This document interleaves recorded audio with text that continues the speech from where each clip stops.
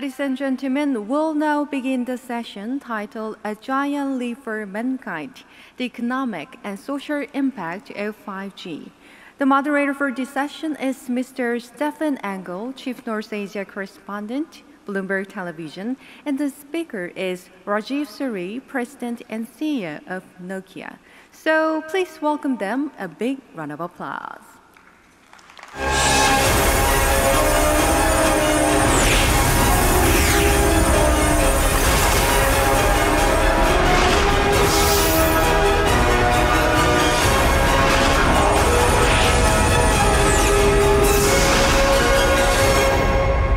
Good morning, everybody. I am Stephen Engel, and thanks for participating in this, what should be a very good conversation with Rajeev Suri, entitled A Giant Leap for Mankind, the Economic and Social Impact of 5G. We've all been waiting, of course, for 5G and what it's going to, and the transformative power that it might bring.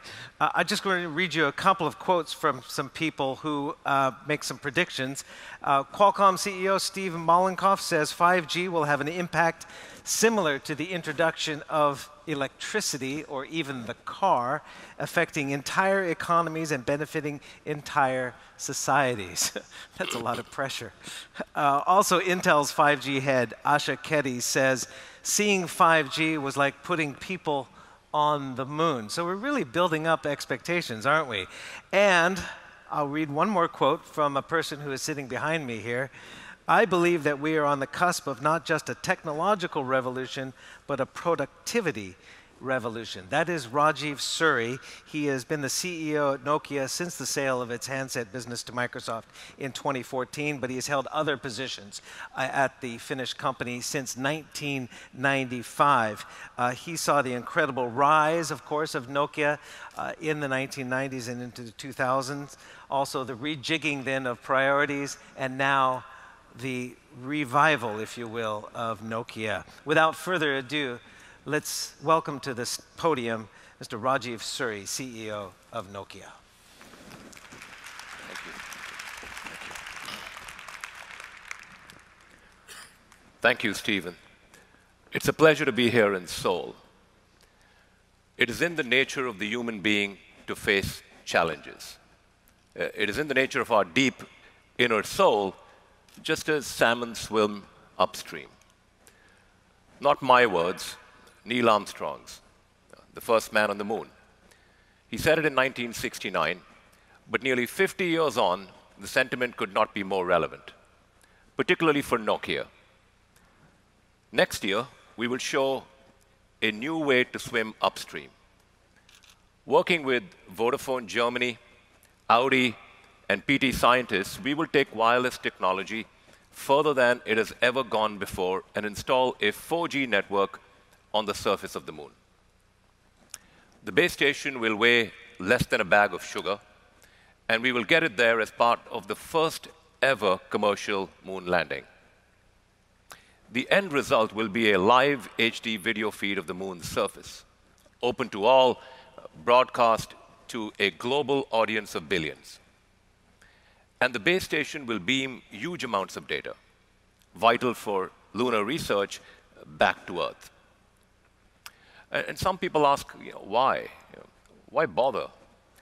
To them, I say this, yes, for science, and yes, to some extent for publicity, but most of all because it is in our nature to face challenges head-on and search for solutions.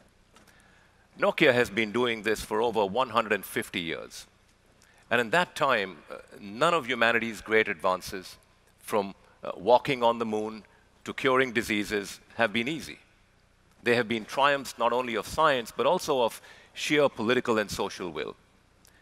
Today, in 2018, we stand on the cusp of another such advance, something that we're already talking about as an entirely new, entirely vital part of modern infrastructure, alongside road networks and power grids, 5G. Before I go into why 5G is so important, let's take a step back. Putting 4G on the moon, like we will next year, is a good opportunity to assess what it has achieved back on Earth. it is fair to say that the impact has been significant. It has opened the door to entirely new types of business models. Uber, Netflix, Airbnb, cloud computing, the first steps into the Internet of Things. And yet, despite all these advances, can we really, hand on heart, say that computing, the Internet, even mobile technology itself have driven intergalactic increases in productivity and GDP? It may seem that way, given the differences in the way economies work now compared to, say, 10 years ago. But the stats say different. In the past 70 years, productivity growth in the US, the home of the new internet economy, remember, has actually fallen sharply from around 3% per year in the 1950s to around 0.5% today. In fact, since 1970, the time of the third industrial revolution, productivity growth has fallen to roughly one-third the rate of the previous 100 years. In other words, even with all those supercomputers, the internet, social media, and even with 2, 3, and 4G, we have been working harder and harder with more and more tools, and our reward on at least one metric has been, well, not much. Until now. 5G will change all that. It will solve the productivity paradox. Let me tell you why. Each generation of mobile technology has made our lives more, well, mobile. 2G made phones wireless. 3G made email wireless.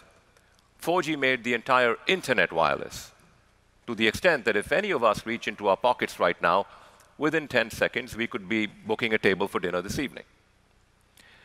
Each step of this path has been defined by speed. The faster you can transmit and receive data, the more you can do with it.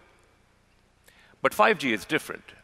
It is different because it is not just the next logical step down that same path.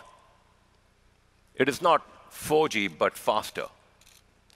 And that is important, because while 4G may have made the entire internet wireless, it has not necessarily made it affordable.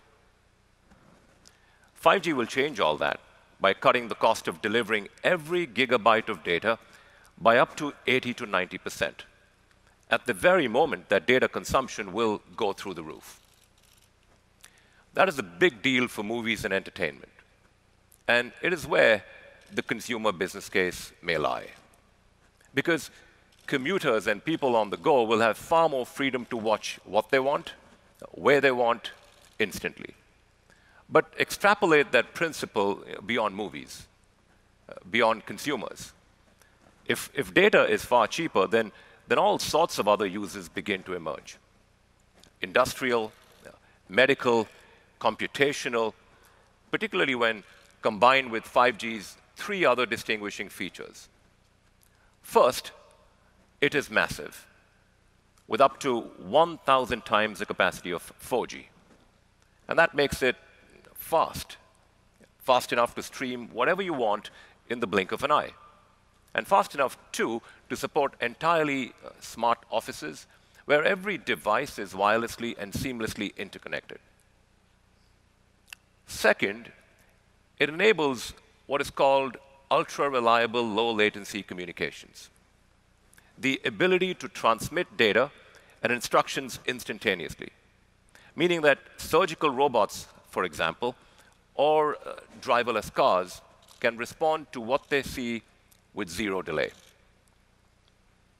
And third, it enables massive machine-type communications. So computers and robots can talk to each other, generating, exchanging, and processing data among themselves with human oversight, but without human intervention. Meaning that entire households or production lines can operate pretty much autonomously. Sounds great, right? The problem is, it's all a bit theoretical.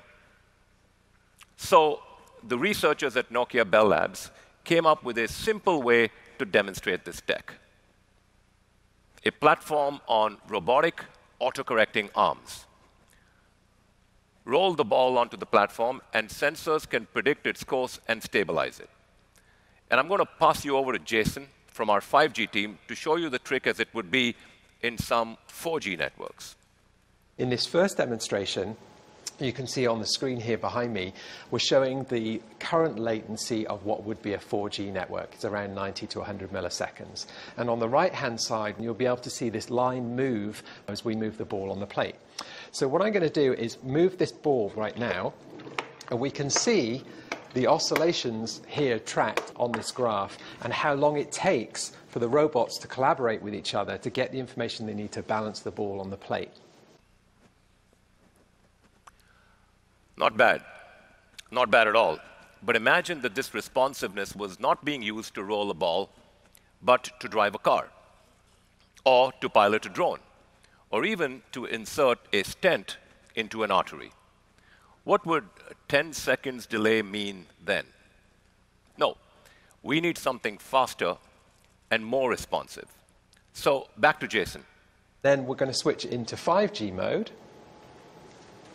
And we can see on this graph here that we've now gone from around 90 milliseconds to around 3 milliseconds, so much, much lower latency in the network. And I'm going to do exactly the same again. And we can see that we only took one oscillation there to correct the ball. That's more like it. Complete responsiveness and machine accuracy to the 5th decimal point. This is quicker, more powerful, and crucially, more multi-purpose than anything that has gone before. But don't take my word for it. Researchers, including from our innovation arm, Nokia Bell Labs, have concluded that 5G will become what is known as a general-purpose technology, or GPT. This is probably the most exclusive club in the world, open only to those technologies that have a profound and widespread economic and social impact. The wheel, electricity, the combustion engine. In other words, it's a pretty big deal. The World Knowledge Forum could dedicate all of its speaking slots across all venues to exploring exactly how big and still not get through it. I've got only some 25 minutes, more like 15 now, so I'm going to choose just one example of 5G's potential. I considered healthcare, 5G ambulances, medical-grade devices in the home, and so on.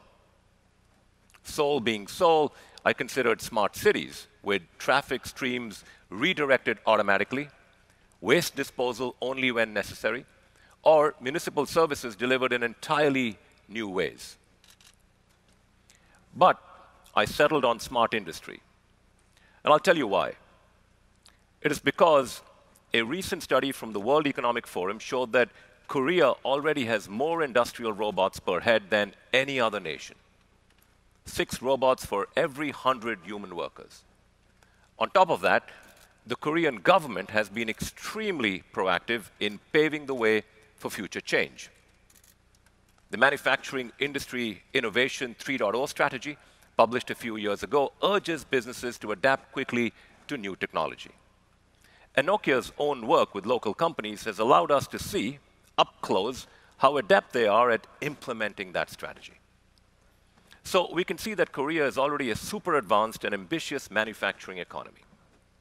Efficiency and productivity have already been optimized, and there is a correspondingly high bar for demonstrating added value. 5G will clear that bar, and then some. So let me paint you a picture of the future based on one of Korea's strengths and one of its most valuable exports, car manufacturing. We know that automation is more common here than just about anywhere else. But walk around a car plant, and you might be surprised at just how many people there are. Yes, I mean, robots do all the welding and all the painting, but it is people who attach the doors, people who install the engines, people who put those plastic sheets over the seats. Don't get me wrong, these are highly trained professionals, experts at what they do. But human error is called human error for a reason. And in an industry where components are expensive and profit margins are wafer thin, any way to reduce waste and increase profitability becomes even more valuable. That's where 5G comes in. The high speed, low cost, low latency, and massive machine-type communications that I mentioned earlier combine to unlock a new generation of working practices, the fabled fourth industrial revolution. First off, there will be a huge increase in the number of robots and the capacity of those robots. They will be able to take on more varied tasks, tasks that need judgment.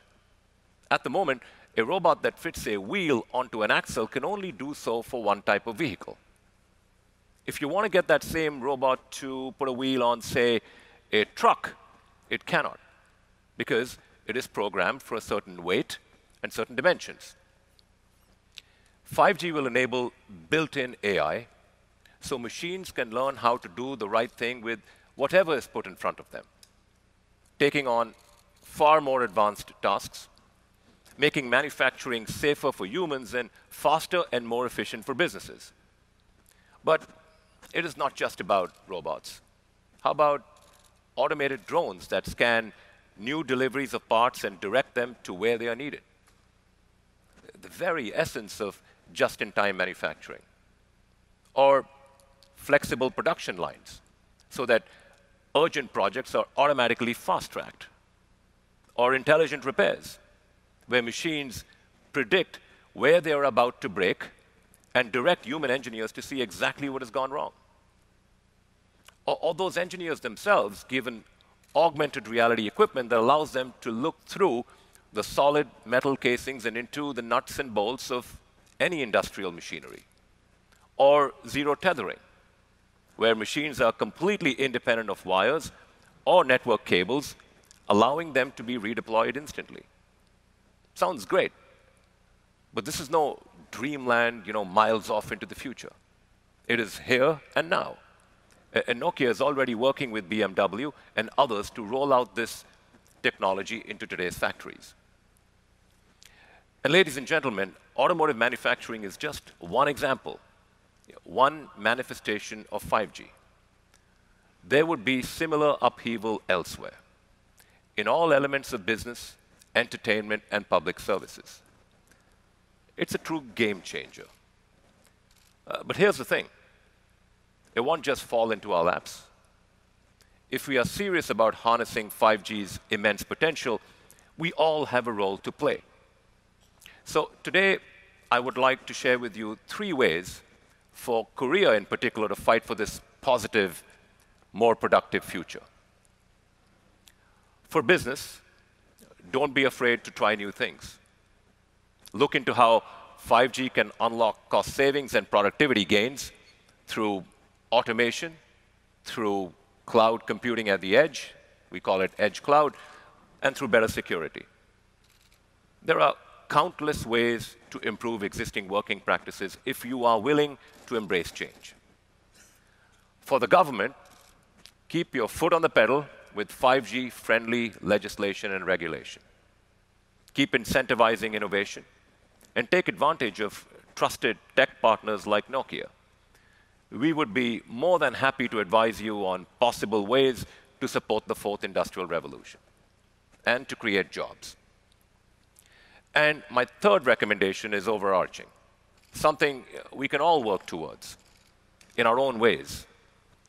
When President Kennedy, JFK, wanted to establish national leadership in the space race, he knew he needed to change things up. It was not enough to have the knowledge or the people or the belief. You needed the infrastructure, the system. For JFK, the answer was the Apollo program. For us, the answer is a network architecture for tomorrow, far more advanced than today's. We call it the Future X architecture, capable of what is called zero-touch network slicing, allowing individual users to tailor their networks to their needs without having to lift a finger. This is 5G's skeleton key. It opens the door to an incredible range of services for every conceivable customer, all entirely bespoke and all potentially cheaper than today's networks. So the smart factory we were talking about earlier could have one slice for its drones, one for its robots, one for augmented reality apps, and so on. Network slicing is the only way to fully exploit 5G. And there's only one way to be sure of getting it: end-to-end. One trusted partner providing you with everything you need to make the jump to 5G. From hardware to software, consultation to IP and optical networks, wired networks, and wireless networks. The numbers are incredible. Compared to a multi-vendor model, a network from one end-to-end supplier can be 40% more economical and 10% more reliable and can bring new services to market 1 year quicker. And we at Nokia are the only ones who can deliver this end-to-end portfolio across all major markets on planet Earth. We're already working with Korea's 3 biggest telcos, SKT, Korea Telecom, and LG U+, to make this happen. The only non-Korean networking company to be working with all of them at once. So, ladies and gentlemen, 5G is a step change for the ages. But it is also something else. It is a step change for today. The step change we need now more than ever. Let me tell you what I mean. This is an almost unique moment in history. Behind us stands a period of unprecedented technological growth. The first, the second, and third industrial revolutions changed the world of work.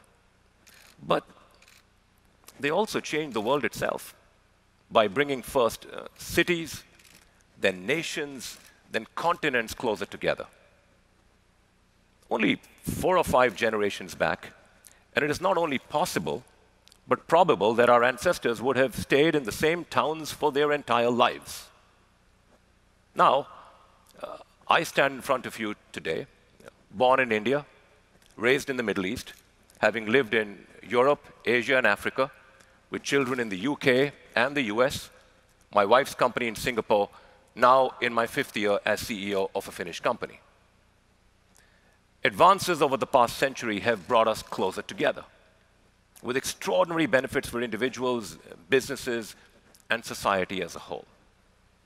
Innovative technology implemented on a large scale makes the world a better, more peaceful, more prosperous place. That is what is behind us. But in front of us, if we are not careful, stands an era of increased difference, of entrenched inequality and intolerance, of trade wars and protectionism. I'm not in the business of blame, and I do not intend to start now. But what I will say is this: the choices we make today will define how society evolves for generations to come. Do we want to stick our heads in the sand and ignore the potential benefits of 5G? Or do we want to do all we can to usher in a new age of global technology-driven trade, driven by trusted partners, with 5G as an entirely new type of critical infrastructure, doing for global living standards what the steam train did over 2 centuries ago? Research suggests that worldwide, 5G could unlock over $12 trillion of new revenue and 22 million jobs. It could help achieve every single one of the United Nations' 17 Sustainable Development Goals. And according to the World Health Organization, could save millions upon millions of lives. But it goes even beyond that. Earlier I mentioned the failure of previous industrial revolutions to spark the sort of productivity gains that people expected. So we asked the researchers at our own Nokia Bell Labs what we might expect from 5G on that front. Their findings were remarkable. With 5G as a key enabler, their modeling shows the United States achieving a major productivity jump somewhere in the 5-year period from 2028 to 2033. And when I say major, I don't mean a couple of percentage points here and there. I mean a leap of around 30 to 35%, similar to the golden age of productivity and wealth creation that we saw during the 1950s. And this is not limited to the US. Any nation that embraces 5G, that sees its potential and backs it, China, Korea, India, Germany, would expect to see a similar productivity windfall. Ladies and gentlemen, these gains are eminently possible, but they are not guaranteed. We must fight for them today, not tomorrow. And that brings me back to what Neil Armstrong said. It is in the nature of the human being to face challenges. How right he was and is. Challenges bring change, positive change, the type of change that we as humanity rely on to move forwards and make things better for everyone. But 5G is more than the next challenge. To me, it is the next moon landing, a giant leap for mankind. We owe it to ourselves to bring it to market sooner, better, and wider. Nokia and Korea can get there together. So let's blast off. Thank you. Thank you very much, Rajeev. Interesting insights into the world that is coming, and of course the challenges.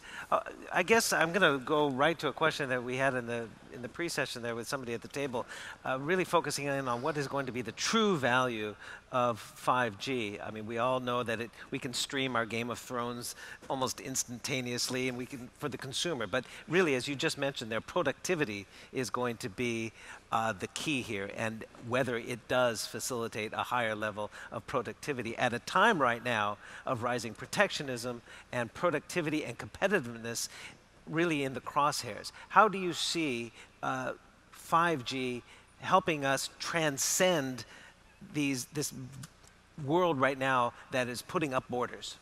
Yeah, I think that, Stephen, thanks for the question. So I think that, in fact, the greater opportunity is on the industrial side, to get this productivity leap across many vertical industries, right? So we talked about the smart manufacturing example, but whether it's precision agriculture or it's autonomous mining or, in fact, driverless cars or just healthcare.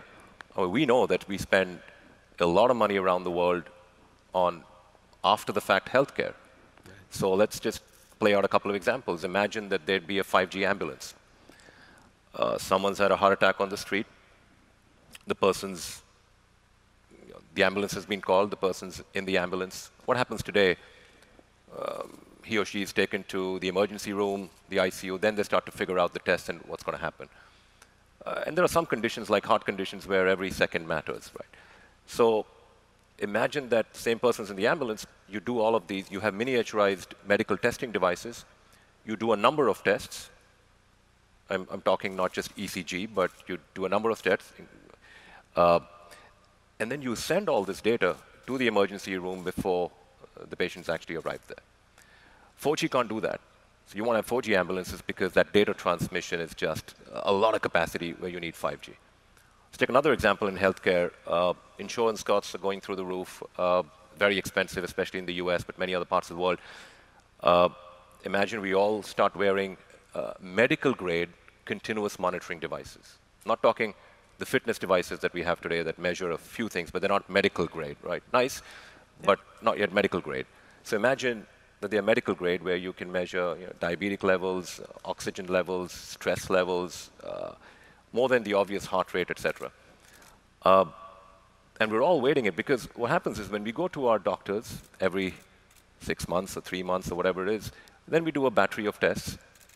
But there's a lot of void between these consultations. There's a lot of lost data. But if you wore continuous monitoring device, you get an alert to the doctor, and there is a continuum of data around myself before I land up doing a static test on the day. And if I've had an omelet with egg yolk, my cholesterol is going to show through the roof on that day, but not over the 3-month period, just as an example. So the point is that 5G is required for that too, because there is no capacity if millions and millions of people start wearing these medical-grade devices and beaming all this traffic up to the air. So I think whether it's agriculture or pharmaceutical drug discovery, where the bottleneck is clinical trials, it takes us 7 to 10 years to come up with a drug, it's very expensive, or it's precision agriculture or autonomous mining, where it's not safe for human beings to drive those large vehicles, et cetera, et cetera. I mean, it's going to touch. I don't think we're going to sit here in 5 or 10 years and say, there are the tech sector and the rest. Every company is going to have to embrace digital and technology. What is the time frame that we're talking about? Let's get into the logistics. You and I believe, are both in our 50s. Are we going to see the true realization of what you're talking about? Yeah, we are. So the specific timelines are, we will see commercial 5G this year. It's starting in the United States. So US as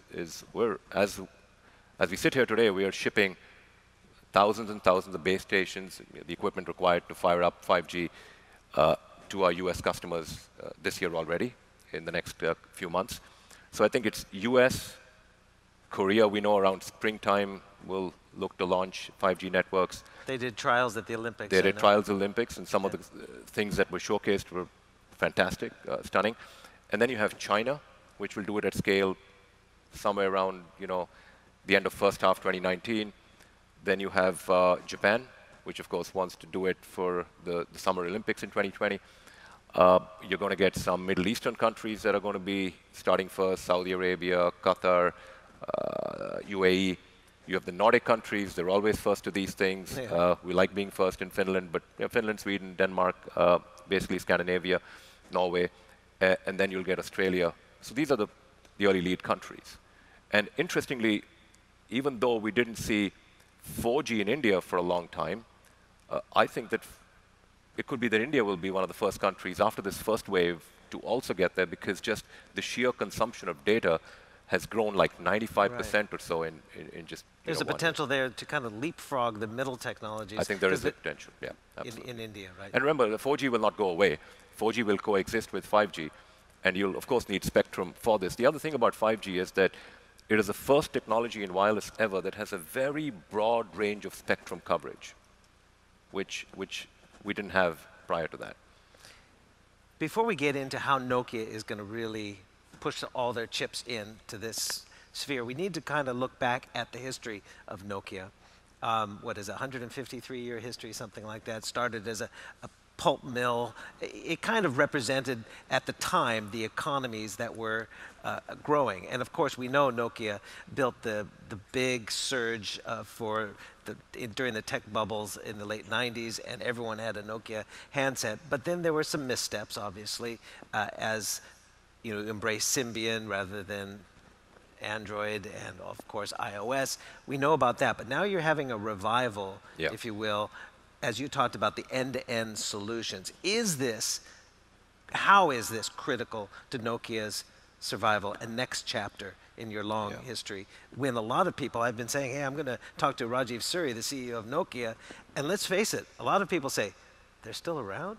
Right, right. Yeah. You are very much around. We are very much around. We're, whatever, $26 billion revenue company, sort of $30+ billion market cap, so we're still fairly significant, fairly large. So I think Nokia, over the 150 years plus history, has been able to be bold enough to change constantly. Right? So we started with pulp and paper mills, rubber and everything else that came between then and mobile devices, became the champion of mobile devices.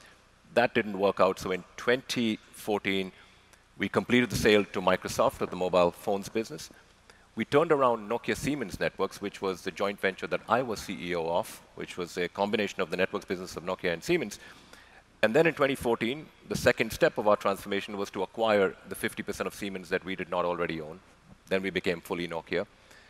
And then we became a portfolio company that had three businesses: Nokia's networks business, Nokia's technologies business, which was basically the advanced technologies, the intellectual property of devices and networks that we didn't sell to Microsoft. And the third was HERE, a mapping business. And so we said, what next? So we started looking at 2025. This is around 2014, 15. We said, we used this strategy approach of future back. What kind of company we want to be in 2025? Let's work back from then. And effectively, we had become a mobile network specialist. We were focused, but the world had changed, and especially with the run-up to 5G, we needed to be a player that was end-to-end, right? That didn't just have wireless, but had wired and had IP and optics and everything else that went inside of the network, but also above that, software and a positioning for the enterprise. And so we looked around and we said, we had a number of options, and we chose to acquire Alcatel-Lucent. And that doubled our revenue and massively increased our scope, right? And so effectively, if you go back 10 years for the network sector, there were probably about 10 players. And now there are 3 that operate at scale. And we acquired, over the years, the Nokia business merged with Siemens. Then we had Motorola in 2011. We acquired Panasonic's networks business. And of course, through Alcatel-Lucent, we acquired Alcatel-Lucent Nortel. So all the others are now consolidated by Nokia. So all of this has been bold deal-making, but also, of course, operating. And so now we're an end-to-end company that focuses on 3 things. One is networks, riding the wave of 5G. And 5G will be very much an end-to-end network. If you think about network slicing, the examples I gave, you need to be end-to-end to provide that slice to our customers. That's customization. Well, what we want to do is, to avoid customization, what we want to do is to automate it. So it'll be zero-touch network slicing, automated. So if you and I want to sit here and give 1,000 slices, we cannot customize for 1,000 slices. All right, we can't, gotcha. So we'll make it zero-touch. How does the Alcatel-Lucent deal increase your competitiveness against the likes of the rising powers, like a Huawei or the ZTE, which are your direct competitors in this end-to-end solution? Alcatel-Lucent, I would assume, gives you a slice of the United States. Yeah, first of all, it took us from a distant number 3 to number 1 in the US. US became our largest geography, so US is part of it. It substantially increased our share in China. But then it gave us a scope that only 2 companies have. So us and Huawei at scale have that end-to-end scope that others don't have, right? And I said end-to-end is important, especially in the wave of 5G. But the distinguishing feature about Nokia is that we're the only ones that operate in all markets at scale with an end-to-end scope. So I think that's a massive differentiator that we have. Plus, the end-to-end portfolio allows us to go to the enterprise. And I talked about all these use cases. And of course, a lot of these use cases are going to be unleashed in the industrial space. And so enterprise is our fastest growing business. And then we have a business called software, which is all the stuff that sits over the network layer. And so we're moving into software. And finally, we have a licensing business, which is one of our fastest growing businesses as well. So very much more integrated company with growth areas and some areas that grow less so. And you still have handsets, but that's a license deal, right? It's a license deal. HMB. HMD. So there are still Nokia handsets out there. It's just you collect royalties from the licensing. Brand so brand fees as well as royalty on the intellectual property. What do you see as the biggest hurdles, the biggest challenges to the deployment of 5G? Obviously, it's a massive cost that are being absorbed or paid for by a lot of the operators. Yeah, I think that the biggest hurdle is just the skepticism. Around this time of a new technology, we're always skeptical. Like, what's 4G going to be about? I remember these debates in 4G. What's the business case? What's the use case? What really? Well, basically, it made mobile internet happen. And now you have the same kind of skepticism. How much should I roll out 5G? What should be at scale? Should I just do a so-called wedding cake network that I can just, maybe be in the cities and not?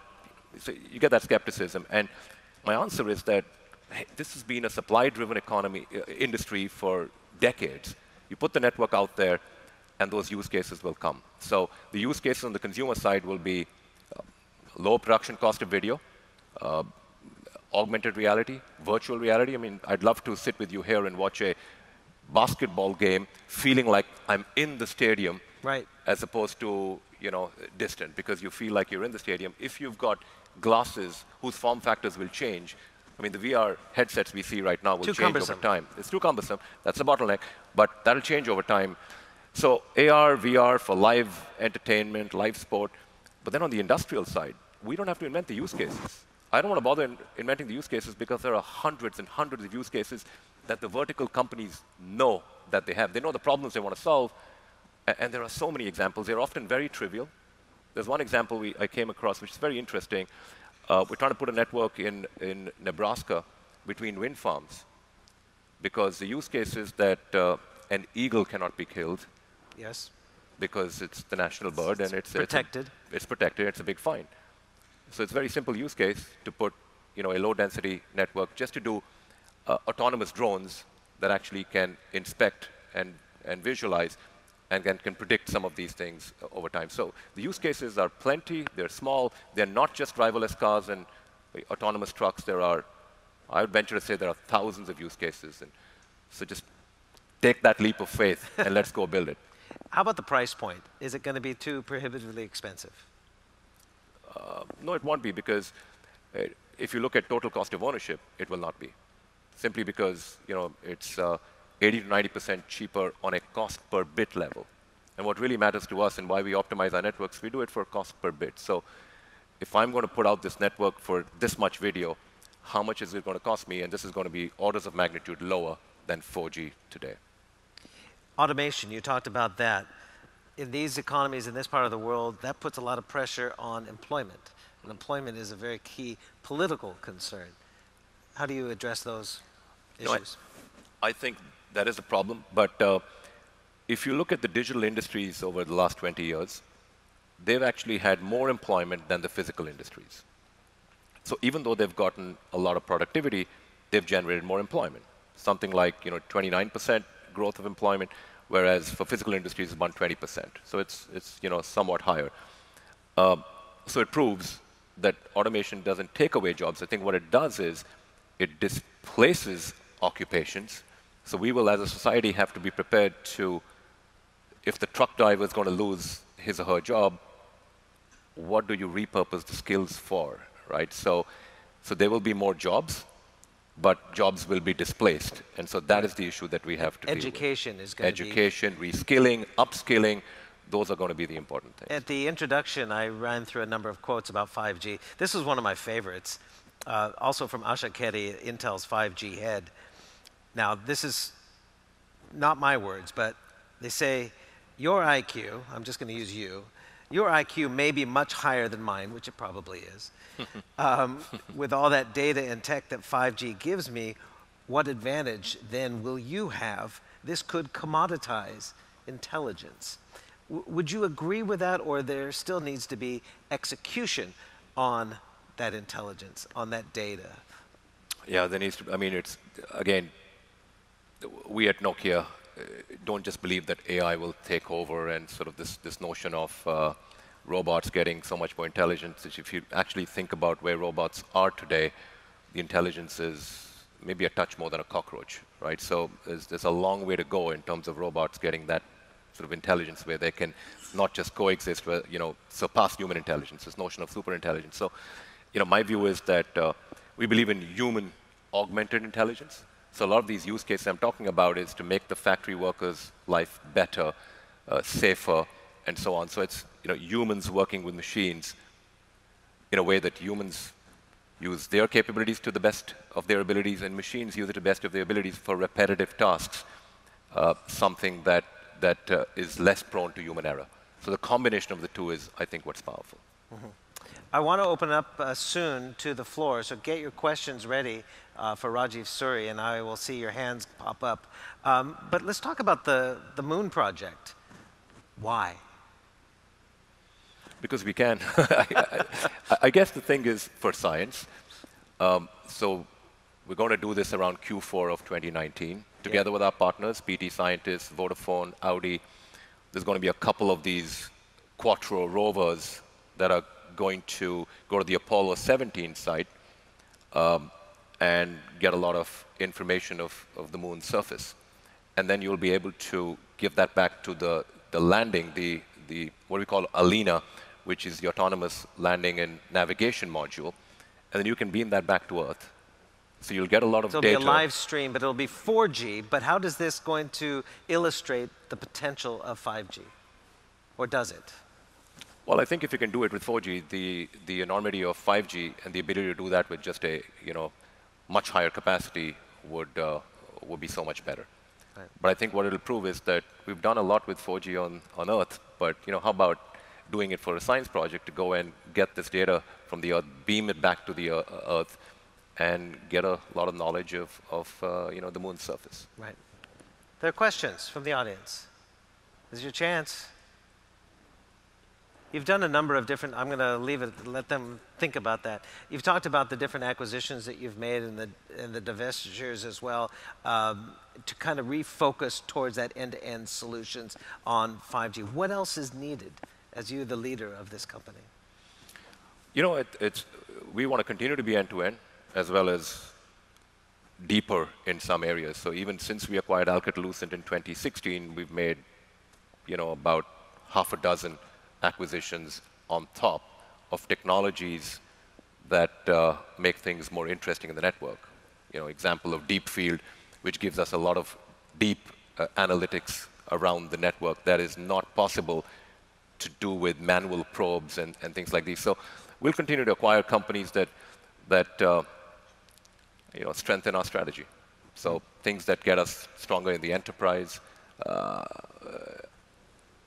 technologies and businesses that make us stronger in software, that help our customers generate more revenue.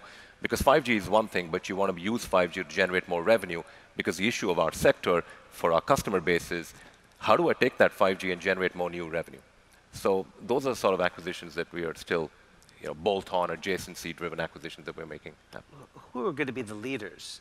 Are they going to be defined by national borders like China or the United States, or is it industries?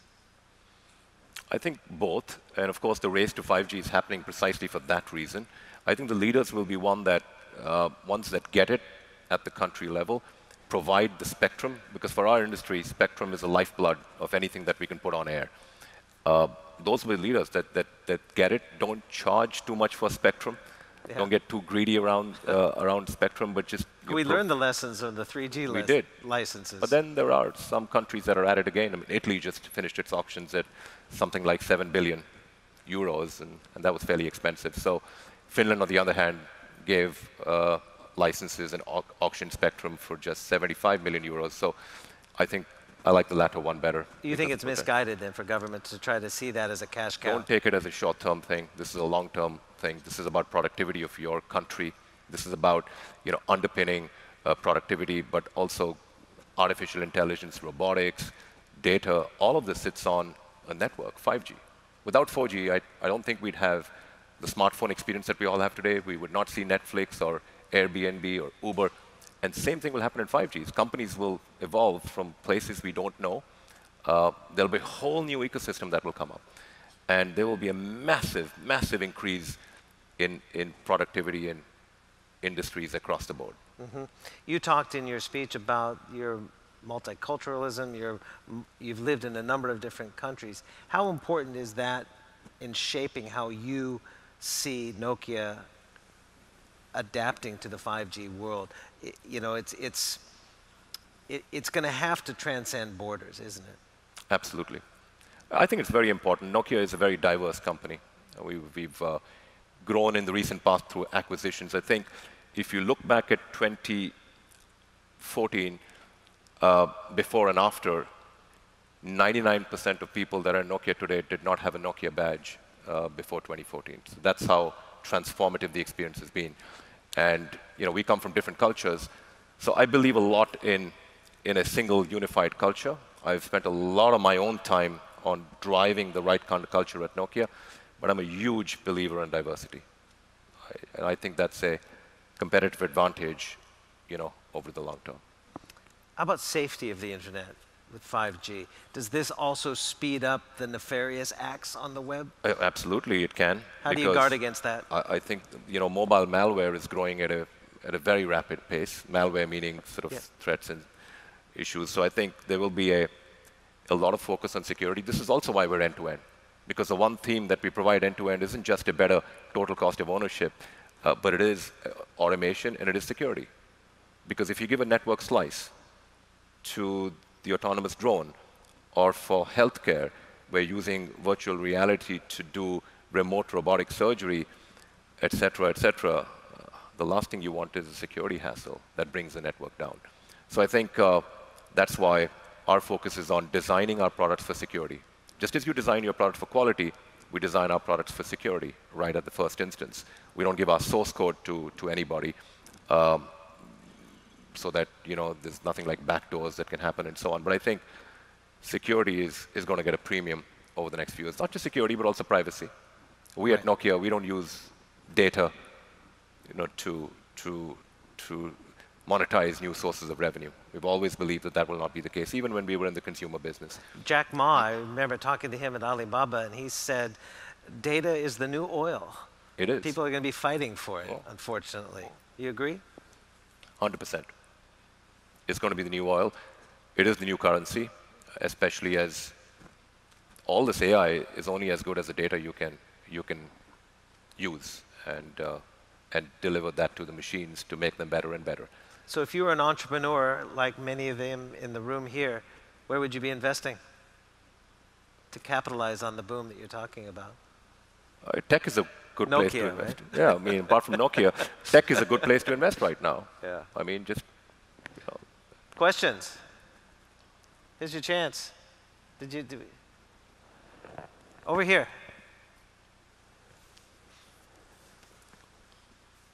Mr. Suri, thank you for your presentation. It was very insightful. I have a question that kind of branches off of the human error and the automation error that might occur from 5G. So right now, I guess a lot of the industries and governments are kind of at odds in if an automation error occurs or an accident occurs where human lives are at risk, who will take the blame? So obviously, Nokia and other telecom operators will have to cooperate with other companies and industries to make the most optimal 5G advancement. But in the end, when the technology and when the uses occur where human lives are at risk and an accident does occur, what is your stance from Nokia in terms of who will have to take the blame or who will have to take the responsibility? Accountability, yes. Right. Accountability, and are we going to be all lawyered up? well, ultimately, it is the provider of the service that will, take the blame, and there'll be these back-to-back contracts, et cetera. But ultimately, but on the whole, I mean, if you look at the point on safety, it's a very good one. We lose, 1.3 million people globally to car accidents every year. So on the whole, even if we will see instances here and there through automation, we can easily halve it or reduce it close to zero with autonomous driving over time. Vehicles. Yeah. 1.3 million people, that's quite a significant number that we still have globally. Yeah. But is accountability going to be an issue, do you think? I think it will be an issue because legislation is, the thing with legislation, it always follows technology, right? Reactive. So it's reactive, it's a bit late. I mean, even with driverless cars, I think we'll get there by way of technology, but we may have to catch up in terms of legislation, right? And I think one of the things we have to do about legislation is that I don't think we can just have legislation that's vertical, right? So I'll do it for healthcare as we digitalize, or I'll do it for this industry as we digitalize. All of these issues of accountability, they are kind of common. So we will need to find a way to get this vertical matched with the horizontal. We need to see ministries that look across the entire spectrum of digital to solve some of these common issues, whether it's safety or security or privacy. It's not like this in different silos. What then would be, in your vision, the unintended consequences of 5G? And that is usually what happens when the government step in and over-regulate. We've seen it with blockchain and ICOs, cryptocurrencies, I should say. Shut it down because we don't necessarily understand it or understand that potential. Do you see the unintended consequences of all this data and all this instantaneous access having some drawbacks that the governments and regulators might crack down on? Of course, one of the consequences, what we spoke about, automation will displace jobs. Occupations will change over time. And it's easy to say that we should just reskill the people and upskill the people, but talk to the truck driver and explain that. See, that gets votes. Sorry? That gets votes. Getting a job back to the truck driver or to the coal miner or to the... That's right. But that's a risk. Technology is going to come no matter what. So the thing is, we have to prepare in societies for this big upskilling and change of occupations that's inevitable. It gets votes, and we've seen it with Brexit, and we've seen it with the US, et cetera, but we have got to prepare for that change. So that, I think, is a sort of an intended consequence or an unintended consequence that's going to happen. I think the second is just that we are myopic, and by nature, humans are myopic? That's right. And as an industry, and I'm talking about our industry and our customers' industry, that we're not brave enough to drive 5G for the industrial use cases, and we just look at what we are familiar with, which is a consumer case. Hey, let's put a bit more speed out there, a better user experience. Maybe there'll be a lot of capacity, but I don't know how to transform to go and get this industrial opportunity. It's just massive, and it's a big change, so I'll let it go. Yeah. And then over time, new players will come and cannibalize and disrupt. But let's not ignore the industrial opportunity, because that is the greater opportunity. In fact, we have said that in our customers' business, the operators, we see a 150% increase in revenue in their enterprise businesses from 2018 to 2028, and a 200% increase in EBITDA from the industrial opportunity. And that's worth fighting for. Yeah. So in enterprises, this is more than just, hey, IT department, you roll this out. No, this goes up to you. This goes, absolutely it does. Yeah. Anyone else? Questions? We have a few more minutes. Back up here? Oh, I'm sorry, I missed you guys up there. Hi. Hi, thanks for your lecturing today. I have a question that the 5G is commercialized from like next year, 2019. So then probably Nokia started preparing for the next generation, I guess, probably. So what's the Nokia is focusing on, what kind of element to be improved on 6G? And then, in the next generations, it could be difficult. 6G, are we talking about that yet? Well, the thing with 5G is that we started working on 5G maybe 2007 or so. So you're usually starting work way earlier in terms of... You could see the evolution arc. Absolutely, right? In terms of research, because at Nokia Bell Labs, you work on 10x problem solving. So at the moment, what I'd say about 5G is that there's going to be just so much capacity coming from 5G that it will be a cycle that will be longer than previous cycles.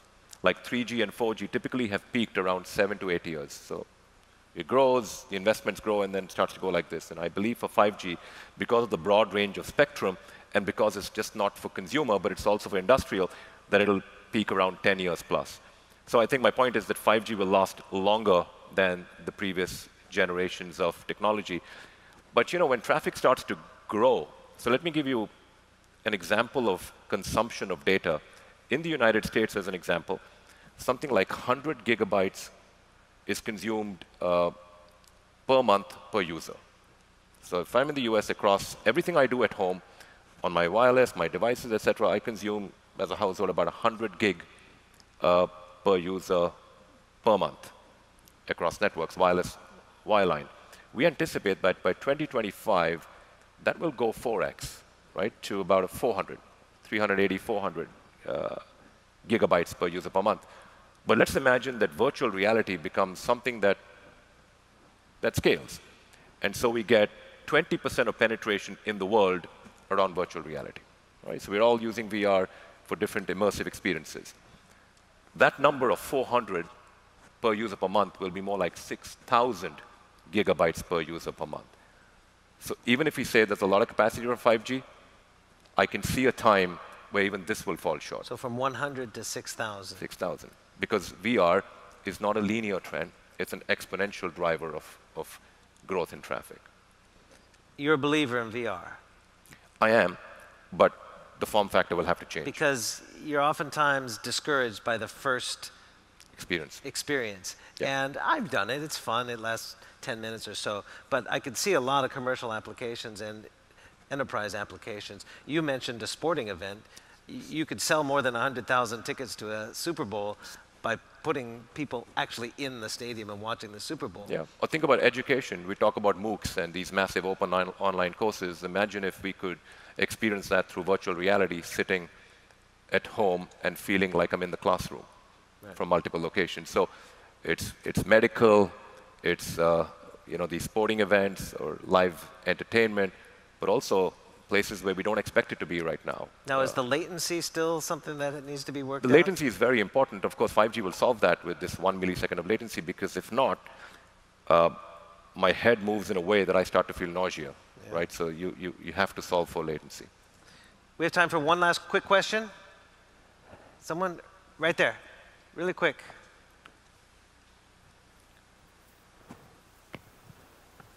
All right. Thank you for the insight on 5G and the future it might bring.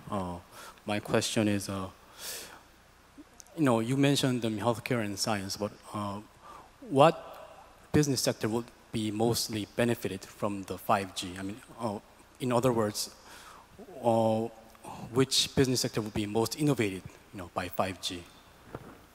So I think I heard that which business would be the most disrupted or innovative. Innovative. Innovative. Who's going to capture this more than anyone else? I think logistics. The logistics industries companies will see a lot of benefit from using, 5G. I think the industrial sector, companies like ABB, Siemens, etc. I think healthcare, just massive. I can see a lot of potential with healthcare. I can see a world where we have to, this 70% of healthcare costs are driven by lifestyle illnesses that are after the fact. Right. Imagine if you could flip that to preventive healthcare being 70% in the next 20 years. That would change the dynamic totally in terms of the Will cost we curve. still have CEOs and newscasters? I don't know. Maybe board positions will start to go away because robots can do it, but CEOs will be there for a while. Yeah, you will. All right, Rajeev Suri, Nokia CEO, thanks so much for your time today. Thanks, Stephen. Thanks all. Thank you. Thanks to the speaker and moderator for enlightening words and perfect moderation. Next on our program is...